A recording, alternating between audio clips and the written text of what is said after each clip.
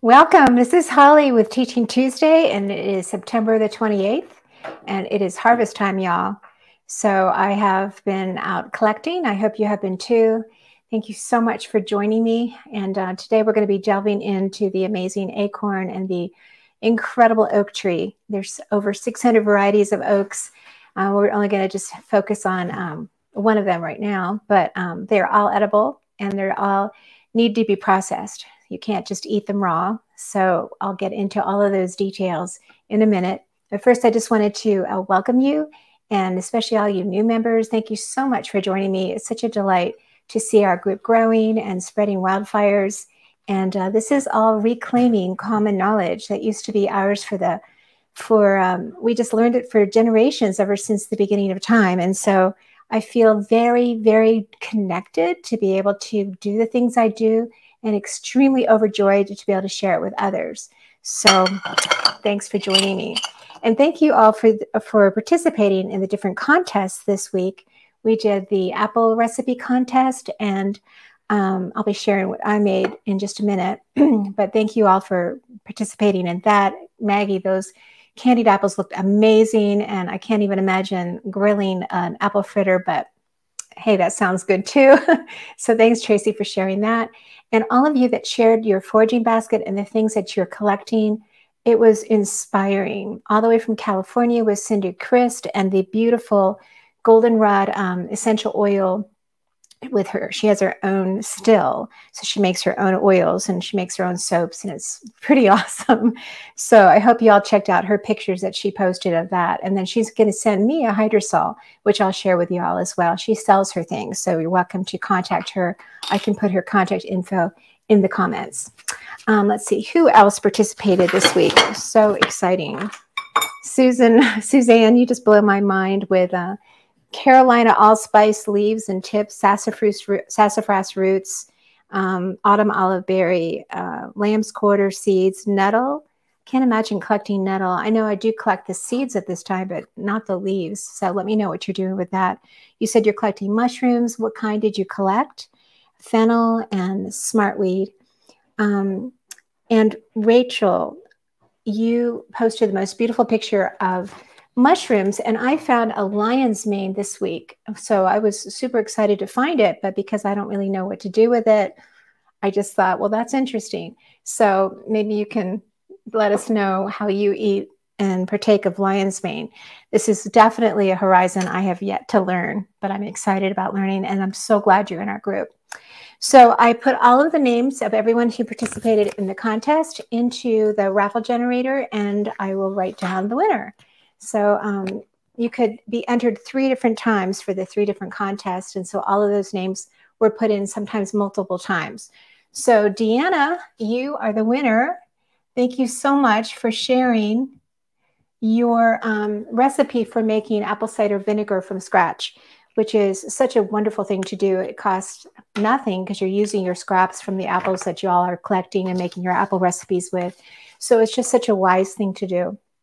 So I'm proud of you, and thank you for sharing that with all of us. So you'll get to come foraging with me, and we'll just probably be getting more nuts because this is the season, and you harvest for what's on nature's wave at the time. And so right now there's just all kinds of nuts, and I'll be sharing with you what those are. There's some seeds that are out. So much to tell you about those things, but I really want to focus on just the acorn. So let's talk about that. Real quick, let's see. So our wild drink, which is, I always do a wild drink. I was going to make an acorn coffee. And the way you do that is you just roast the grits that I'll show you how I go through this process. But I didn't get a chance to roast them. And so I decided I'll share with you instead what I found at, believe it or not, Trader Joe's. So this was so exciting. Remember when we learned all about elderflower? This is elderflower lemon soda, and it was on the shelves at Trader Joe's. So I was like freaking out, and I bought a package of it. And so I'm going to sample it now. Jason, would you like to try some? I would like it. Yes, please. Okay. So, ooh, boy.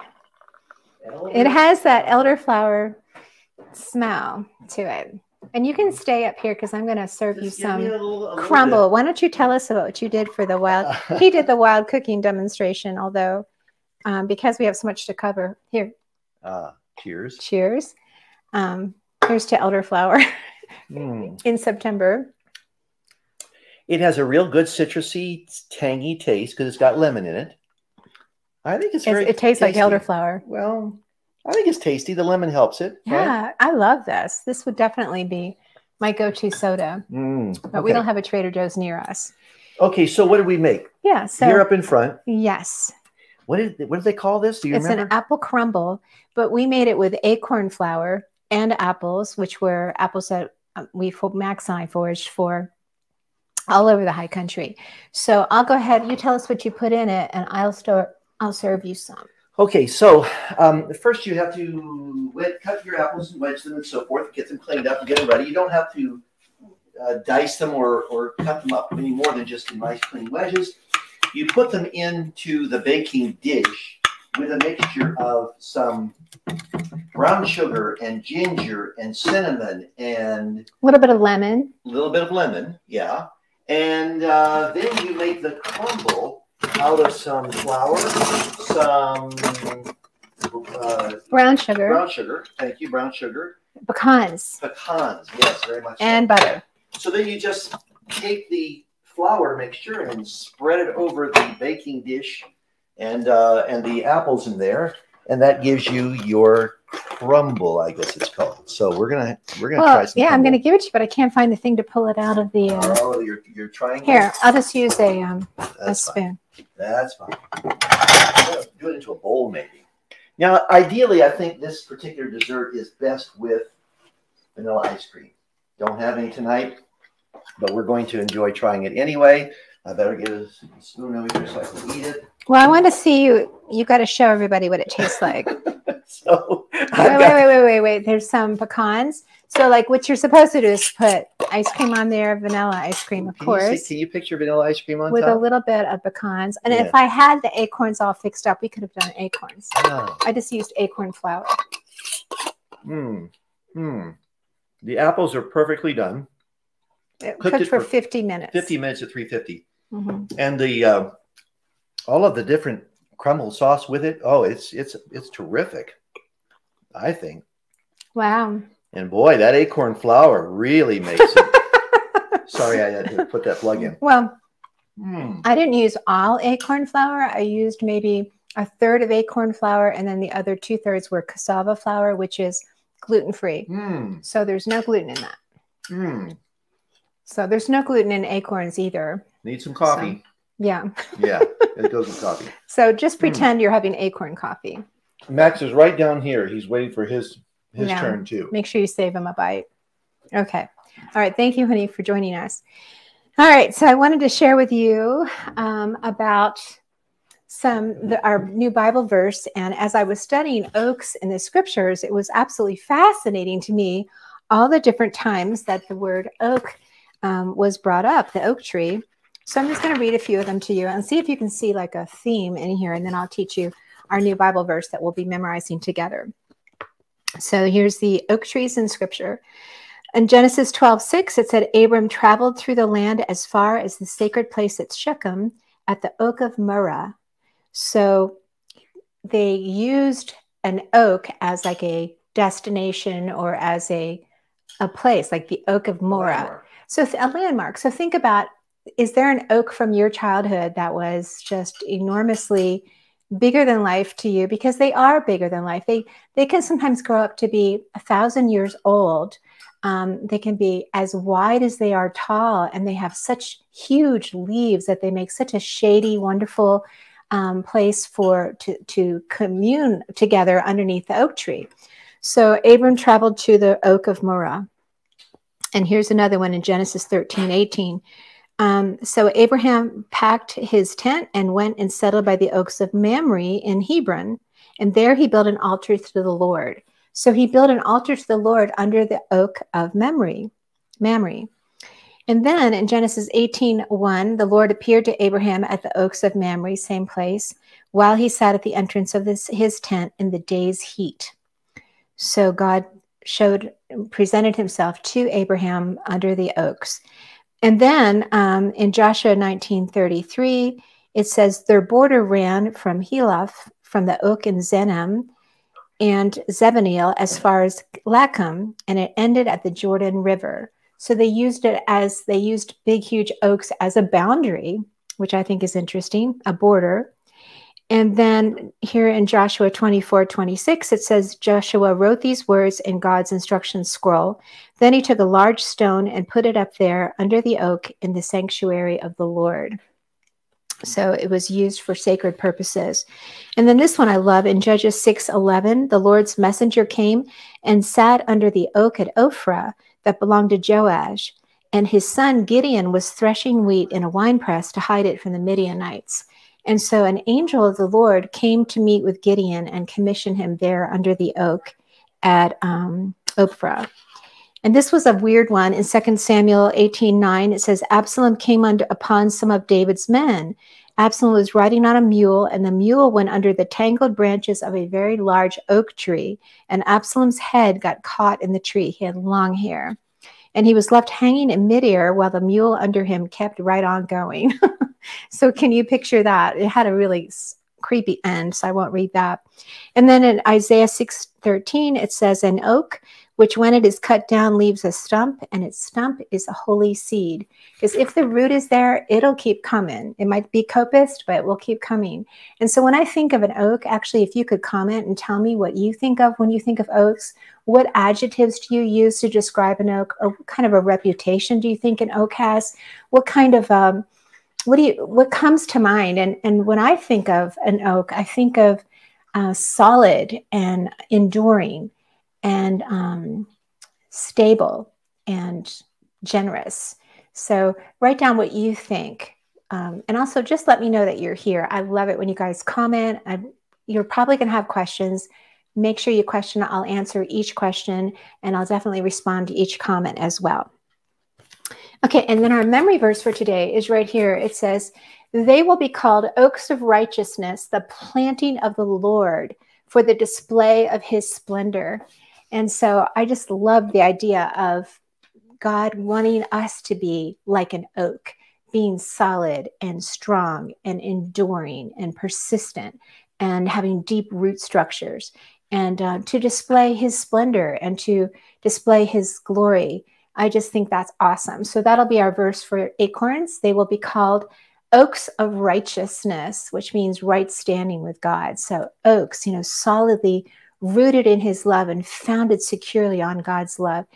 And then it says the planting of the Lord for the display of his splendor. So go ahead and print that out and decorate it with all kinds of oak leaves. There are over 600 species, so you don't have to do all 600 leaves, but they're all different sizes and shapes, but there are some similarities, which we'll go over in a minute. So those are our wild thoughts. And I want to talk now about befriending acorns or befriending oaks so that you get to really know what to do with this amazing bounty, because it's coming down now. And not always, this is the interesting thing about acorns and a lot of nut trees, is that they don't always have a mast year. A mast means a large yield. Sometimes it'll take 2 years where there are no acorns that drop at all. And sometimes that has to do with the weather. If it's been too much rain or too much drought or something, the tree will be a little traumatized and it will keep its energy to itself without being generous and dropping the acorns. So this year is a mast year, and it's such a delight to me to go out to my different oak trees and to know that there's just going to be tons of them. Interestingly, though, I've found very few red oaks. I found a lot of the white acorns. So that was fascinating to me. So let's talk about the difference between the two, and I'll show them to you really quick. And then we're going to get into how you process acorns so that you can turn it from something beautiful as something lovely, as something you could twist an ankle on, into something absolutely delicious and nutritious and an absolute superfood. This is probably one of the most important gifts that God could give us because it's so high in starch and carbohydrates. And one of the conundrums of a forager is that we don't have very many starchy or carbohydrate-rich foods that we can gather for free. But acorns are very high in starch and carbs, and but they don't have gluten, and they are extremely good for you as far as the glycemic index, which is amazing how low it is and how filling they are. So we'll get into that when we talk about its gifts of edibility. But right now, let's just talk about what do you look like. So here I've got some trees, some branches. So here we've got, this is a red oak, and there's many, many different kinds of red oaks. And I honestly don't know what kind this one is, but boy, these leaves get enormous. So let's just talk about what they look like. So first of all, the branching is alternate. You see that? They're not opposite one another. They're alternate. And the lobes are very pointy in a red oak. So, and these things get absolutely huge. And it's so interesting because I collected these along my hiking habit. And I've watched these little tiny buds, the leaf buds, leaf out into these little tiny, I've been showing pictures ever since we started class last spring of these oak leaves beginning to burgeon out and unfurl, and then watching them get bigger and bigger until they're just enormous. And then here's another one that's a different, you can tell this is a completely different type of a red oak. Do you see how much deeper those lobes are than these? This one's a little fatter and it doesn't have as deep of a lobe. So I've decided I don't really care what species it is because I don't have time for that, but I do know that all acorns are edible if you process them properly. So I'll teach you how to do that processing today for sure. So the red oaks have these pointy lobes, like we talked about. They also have rounded nuts. So here I'll show you what the nuts look like. Look at how round those nuts are, and they have kind of a flat bottom. And these little caps are very scaly. And if you take the cap off, they're a little bit hairy on the inside, or that's called glabrous. So I didn't find a whole lot of red oaks because this is not a matched year for the red oaks. Sometimes it's like every other year for the red oaks. Anyway, so they're round, and also they dry faster. So you could write that down. They dry faster than the white. And let's just talk about those same exact things concerning the white acorn. So here's the white acorn, and what do you notice differently here? You see how rounded these lobes are, and then deeply, the sinuses are quite deep. This one is a white oak, and there's a little tiny acorn on there, and this is called a sessile acorn. I won't get into those kind of details, but those are some of the ways that you can tell the difference between the different types of white oaks. If you notice, here's another white oak. They tend to be oblong or longish, the acorns, as compared to the rounded ones of the red oaks. See how round that is compared to these long, kind of oblongish type of white oak acorns. Okay, so what else do they say? The white oaks dry a lot slower, which you're going to see in a minute how that makes a difference, than the red acorns. And they also, interestingly enough, when they drop to the ground, they will germinate immediately upon hitting the ground within a few days in the fall. Whereas the red acorns, when they drop in the fall, they do not germinate until the spring. And so if you gather these, which I just gathered these the other day, if you gather up white acorns, you need to process them immediately. So let's talk about processing right now. Oh, before that, I wanted to say this, that 1 out of 10,000 acorns will actually sprout and become a tree, which is interesting to me. Okay, so here's the steps. So I did a little slideshow for you, which will have all of this reiterated so you can see it up close and personal, but I just wanted to tell you here right now. So the first thing you do is you identify the tree, which we talked a little bit about, and you want to identify them. Probably the best way to identify them is when you see the acorns. So when you're walking and you're just letting God just stimulate your senses, all 5 senses in nature, and you see the beauty around you, and you hear the birds, and you feel the wind, and you are stepping on little acorns, and you go, oh my gosh, there they are. And they usually come down in September into October and even into November. But there's an early drop, which we'll talk about in a minute, which is not a good thing. And then there's the good drop. And the good drop is when you find quite a bit in one spot, and I'll talk about the difference. So the first thing you want to do is gather them, and you can sort them. And what you do, I like to sort as I go. So I honestly don't have a bad acorn here to show you, because I don't like to waste my time sorting later. I like to sort as I go. So I'll have a satch or like a basket with me, or I'll have my little belt with a foraging bag on it, or milk carton, or whatever you've got. And so you just look and see, does it have any holes in it? If it does, it has a weevil, an oak weevil, which it ate from the inside out. So that means the nut meats are destroyed. So don't even bother putting that into your basket. There's a lot of other things that you can determine whether it's a good acorn or a bad acorn. But one of the ways you can determine that is just by throwing them all into a gallon of water, 5 gallons of water. And the ones that float are probably not dense enough because they've been eaten up with a larva inside, or there's some type of a problem in there. So those you just scoop off and throw them away. And the ones that sink to the bottom are the ones you want to deal with. All right, the first thing I do is I freeze them. And the reason why I freeze them right away is because I usually don't have time to process right away. And if you're not going to process right away, then freeze them in a bag. And the reason why is because there might be some eggs or little young larvae in these perfectly beautiful acorns that you could kill off. And they're really high in protein, so it doesn't bother me if I get any of those in there, but you can tell when you're shelling later if there is a problem. I just freeze them until I'm ready. Then I take all of them out and I put them into my I then dry them. So step 2 after freezing, and you don't have to freeze, you could go right to the drying stage, is I dry them in my dehydrator. So these are all dried and ready to go. And the reason why you want to dry them is because they're a lot easier to shell if you dry them first.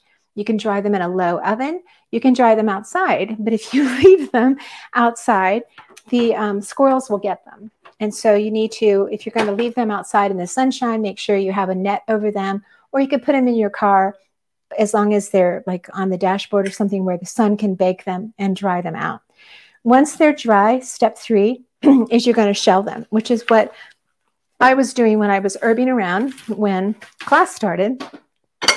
And so there's lots of different ways you can take indigenous people used to do the most fascinating things. And I put a picture of this in your slideshow of how they had these huge rocks that they would grind the acorns and crack them with another rock, and it would actually make holes in the rock. They're called grinding holes. I'll never forget going to Mission Gorge. Cindy, I wish I could have gone there with you. I bet you go there all the time in San Diego, and you could see the beautiful, it's such a beautiful area, but the live oaks are everywhere there. And so they would, the Indian women would spend a lot of time grinding these acorns, and you could see the holes in the rocks that were sometimes down 2 to 4 or 5 inches.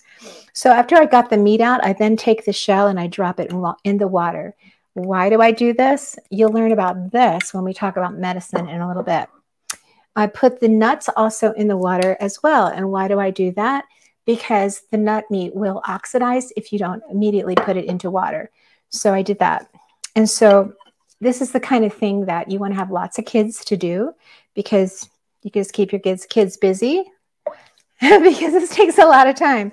But I love using just a nutcracker, and they're really easy. They've got a very flexible shell. They're not hard. Like, look at these hard shells of the walnut, or look at the hard shells of the hickory nut, or the butternut. That's even harder. So these are super easy and very easy to get open.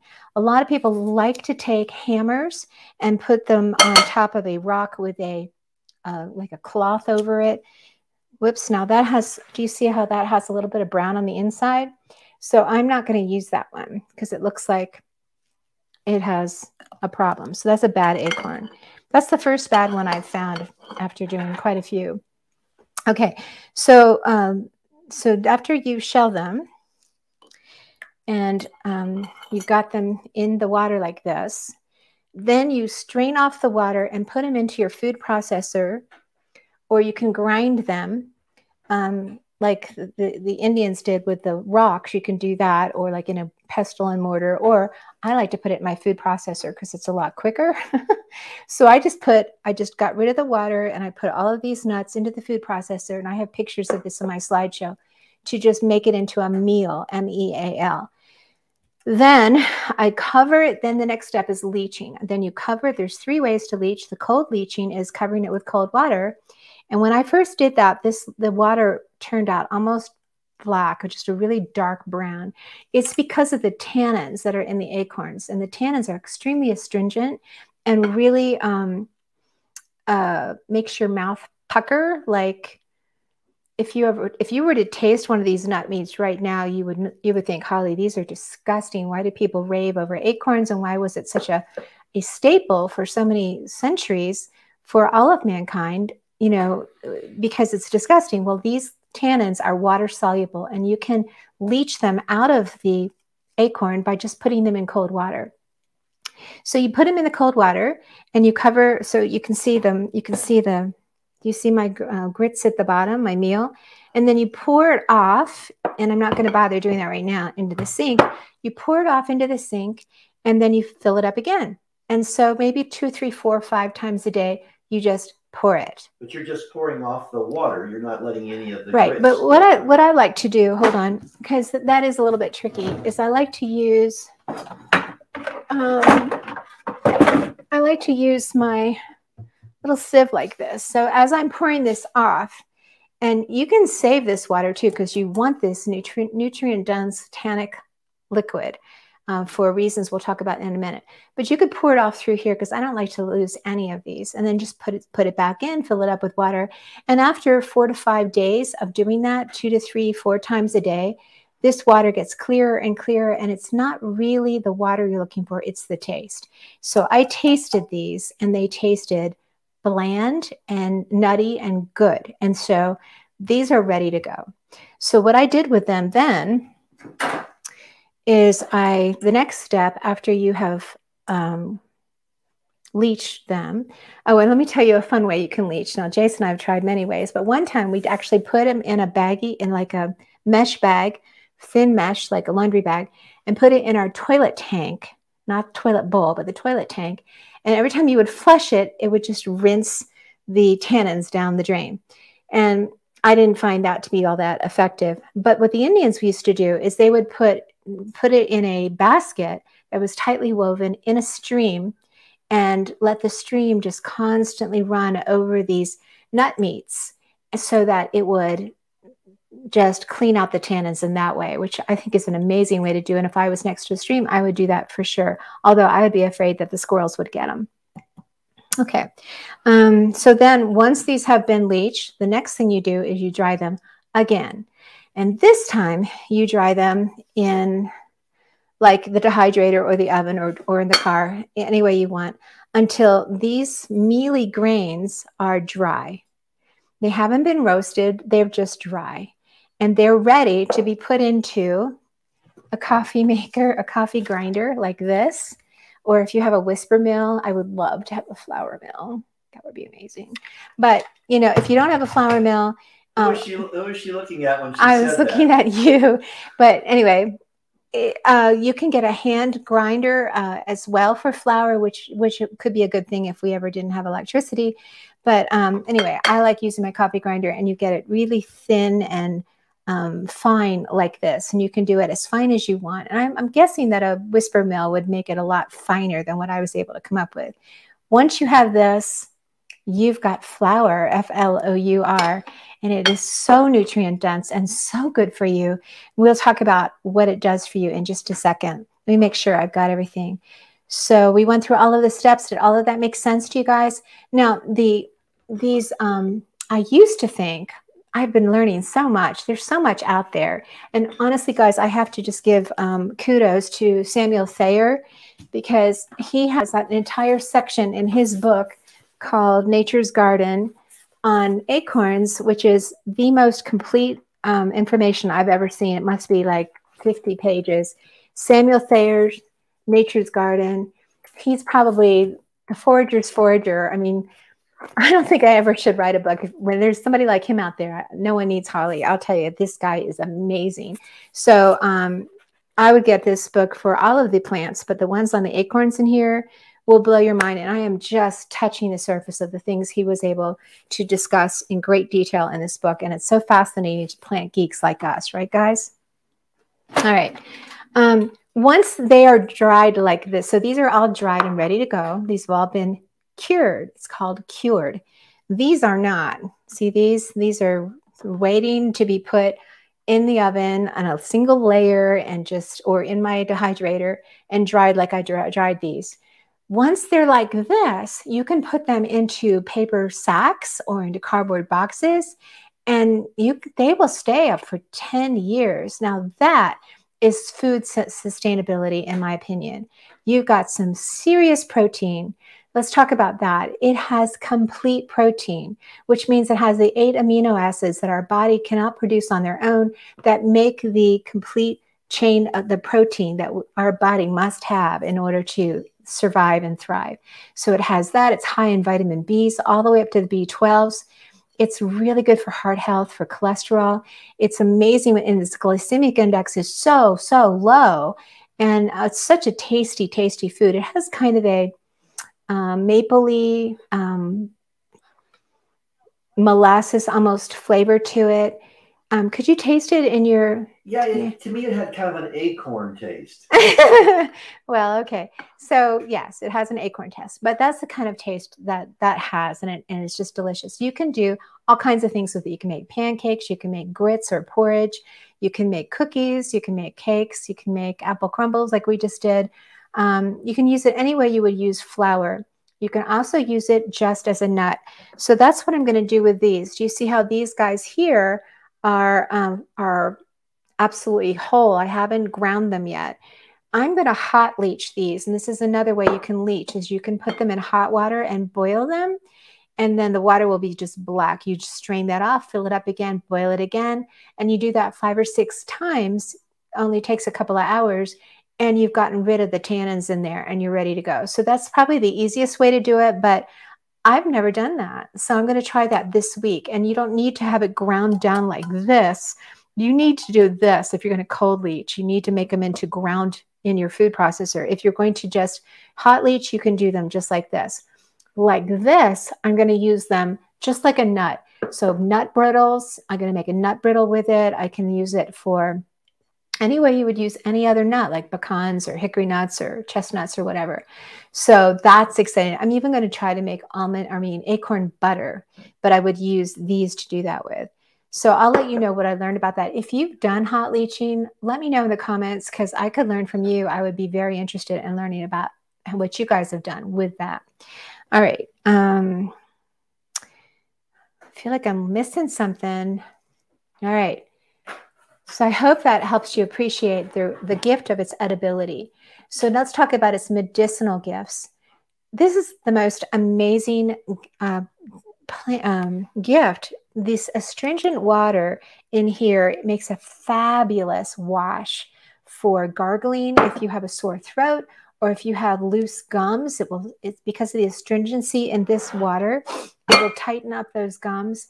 It is good for sores or cuts or scrapes. You could just wash use this as a wash to really clean it out and to help your cells regenerate. It's also good. Let me just read to you some of the things it's good for medicinally, because honestly, I've never really used the oak for medicinal purposes, and I'm so fascinated about what I'm learning about that. So let's see. So it's good for skin health, like I said. It's got a lot of fiber in it, so that's really helpful for digestion.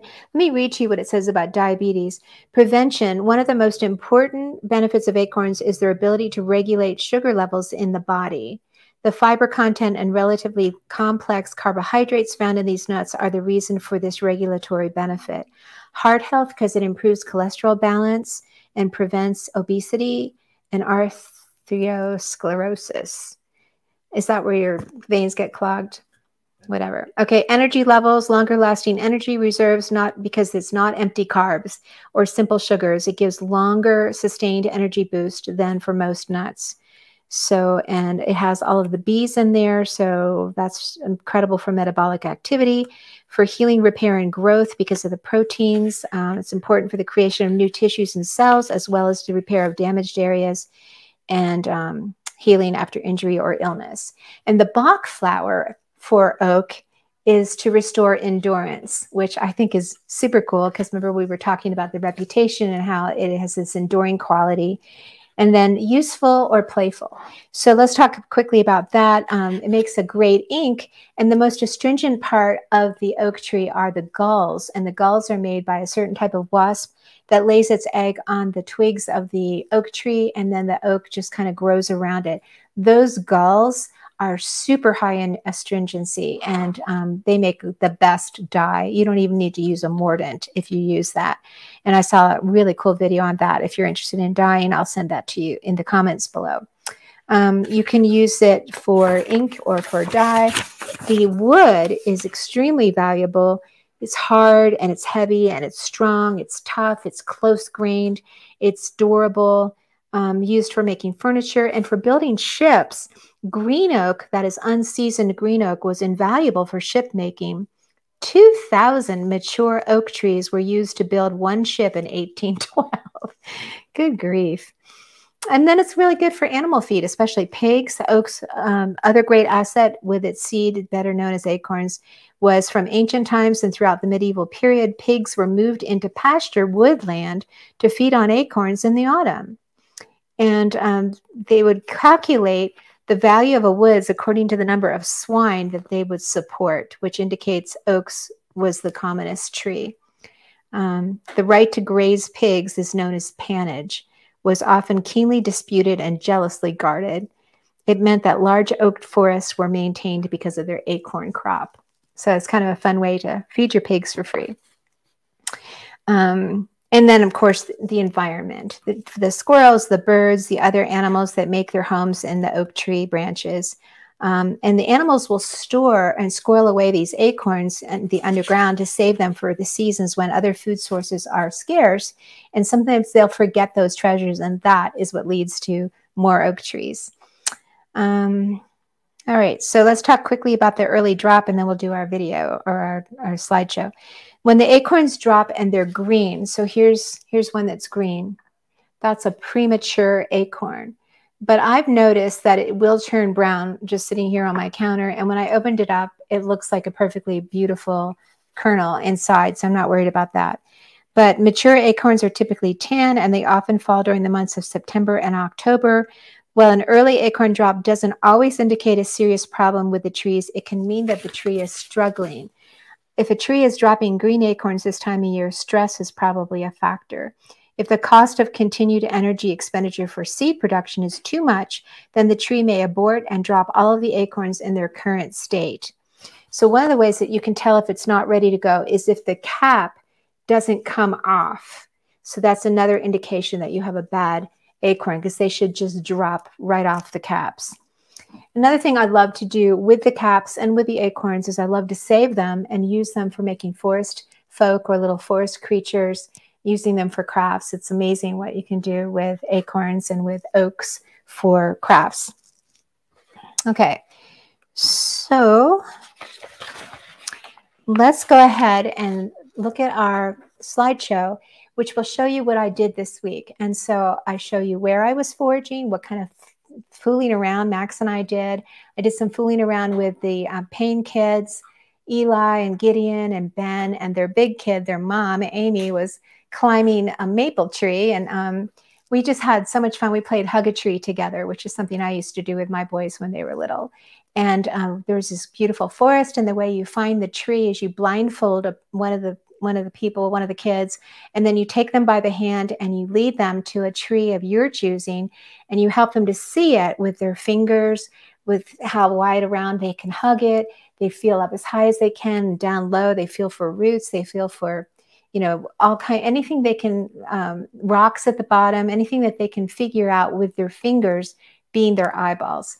And then we take them back to where we started, turn them around, take the blindfold off and say, go find your tree. So that was really fun. You'll see a few pictures of that.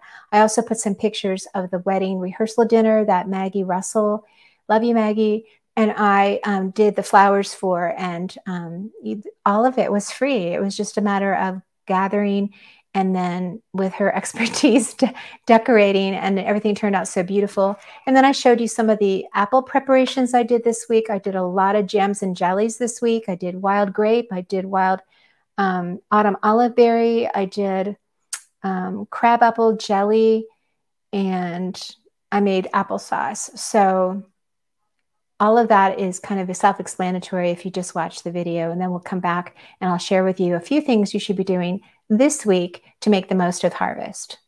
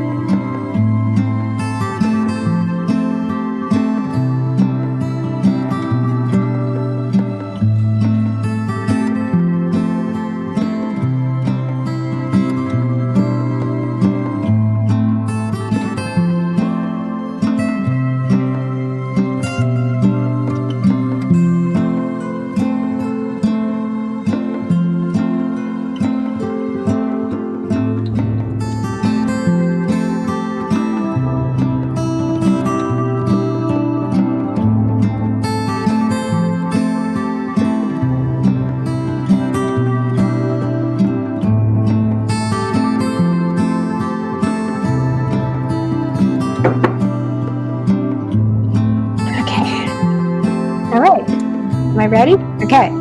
So that gives you a little bit of an idea what I was doing. But honestly, guys, the busier I am, and it's been a really busy week, and it's been a hard week. There's been some real tragedy in our community where a beloved little 11-year-old boy was killed yesterday. So today was just really hard, and it will be for quite a while for our whole community that are just grieving his loss. And it was just it was an accident, kind of a freak accident. So please pray for the Kennedy family.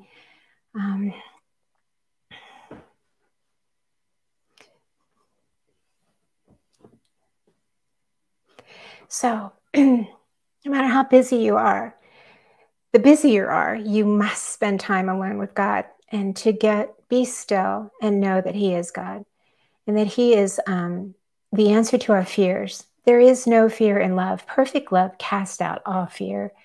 And so the more time I spend by the creek or hiking in the woods and observing His handiwork, the more peace I feel, because I know I'm not alone and I can soak God in from the outside in, and I can look at what He's created and realize the one who made this, the one who made me and sustains me, He's got this. He's got you. He loves you. And anyway, so I believe that He gets a kick out of me as I forage around and as I gather from His grocery store. And I think He gets a kick out of you too. And so I hope this week that you're gathering the nuts and the fruits and the seeds that are out there to gather. So let me just give you a few things that you should be getting. I would definitely be looking for the black walnuts, and we'll do a whole class on this because this requires an entire class. And this is really good food. And I found butternuts this week, which was extremely exciting to me. Catherine Arnold, finally, I found butternuts. I've never even seen these before, and there was just a plethora of them. And this really precious family that just said, yes, come, take as much as you want. So I'm going to. But you have to cure them. And so if you cure these nuts properly, like I just taught you how to cure and dry these acorns to last a decade, then you're going to have some sustainability for your food supplies, and it's free. So I really recommend that. I always take with me some wild jam or jelly.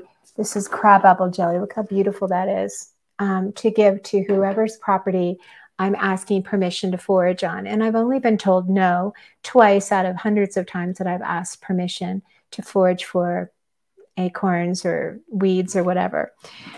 So it's worth getting to meet new people. I made some new friends. It was just really wonderful. So there's the butternuts, of course, the acorns. See whether or not you've got red oak or white oak. What kind you have, let me know. I'd love to know. Just keep gathering the apples. Apple season is not a month, it's 3 months. It's all of September, a little bit of August, all of October, and into some of November. I want to tell you quickly what to do. The crabapple, I got lots of these. Crabapple makes the best base for fruit leathers. So I made lots of fruit leather this week. So delicious. But if you make fruit leather just out of autumn olive berries, it doesn't have the thickness to it. And I didn't want to add gelatin. So what I did is I just added the juice I used was crabapple juice, which is that high pectin. So none of my jellies I had to use any gelatin with at all. I just had to, I'll put the recipes for how I did it, but it's just super simple. It's just sugar and the fruit and the crabapple water.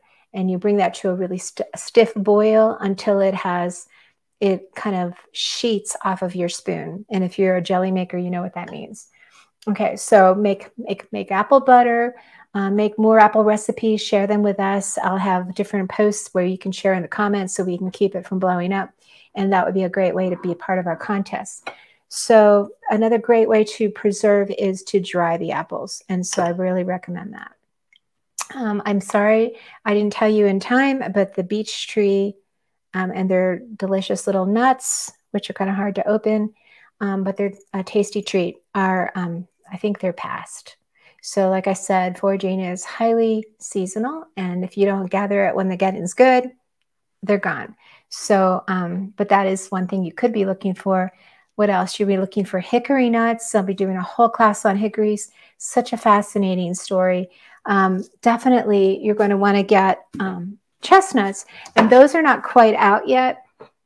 And here's the buckeyes. And so I had a huge drop of buckeyes from this one tree. I was there one day and there was only 2 or 3 buckeyes at the foot of the buckeye tree. The next day they had all dropped. And so this, remember, is the first tree that leaves out in the spring into its 5 lobed fingers. And this is the first tree to drop their leaves as well.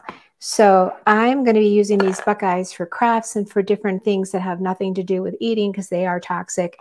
They're so beautiful and they're so much fun to open up and see how many are inside of the husk. These look very, very similar to the acorn or to the chestnut that's inside of these chestnut husks. They're like porcupines, except for there's a big difference. So I'll teach you that when we do a class on chestnuts. But you can collect these because they're really fun to play with. You can do games, and but they're not edible. There's some usefulness for fishing, though. All right. The contest this week. Memorize the verse. I'll read it to you again. They will be called oaks of righteousness, the planting of the Lord, that to display, for the display of his splendor.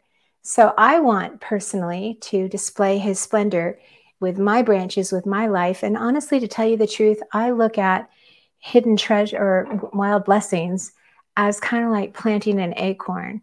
And it's like, it's a small thing to do what I do and teaching you guys every week, but I feel as though I'm planting that acorn, and my vision is that this will become an oak of righteousness that will bring shade and comfort to people who gather, and who will feed lots and lots of different animals and birds, and provide lots of acorns for good food and laughter. And that's kind of my vision for wild blessings. So I wanted to share that. So we've got the verse to memorize. I want you to gather nuts and post what it is you're doing with your acorns and what kind of acorn recipe you're using. Next week, I have Kim Chastain coming to teach us how to make sourdough acorn bread, and that'll be fun.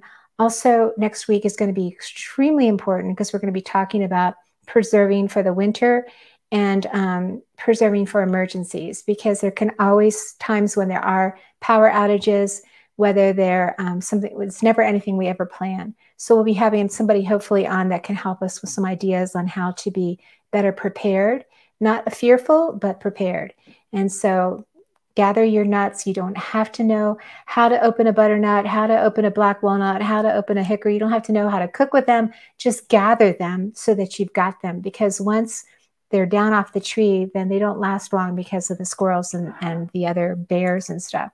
So I hope this was an informative class for you. I hope you've been learning along with me, and I love participating with you in this wild adventure.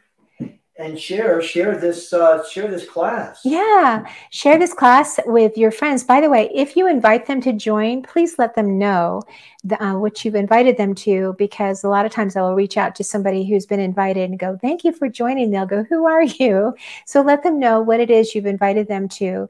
And Deanna, I can't wait to go foraging with you. So the winner this coming week will also get to go foraging with me, because there's so much to forage for, and we'll have so much fun. And coming up soon in the end of October will be a Forage to Feast, which will be our last one for the season. So God bless you. Please join me on Patreon and support Jason and I and Max if you can, and that would be really appreciated. And please pray for the Kennedy family.